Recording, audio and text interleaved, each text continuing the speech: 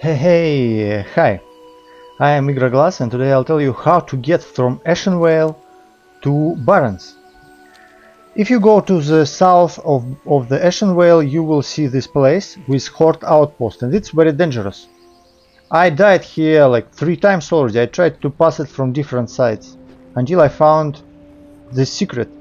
So do not come close, because these guards, they are level 40 or something like this. If you go to the left side from here, not through right side, don't try because you would be killed, but to the left side here, you will find small little pass. Let me show you. Yeah, with the gap in the wall. So it's the place where Alliance can get through this outpost. The only way. Also from Stone Talon Mountains it's possible. So you go to Stone Talon Mountains first, but it's kinda longer.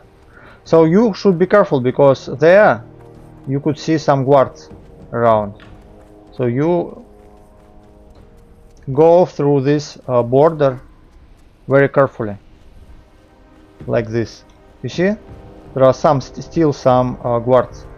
So you should be close to this left side always, till you get to Barrens.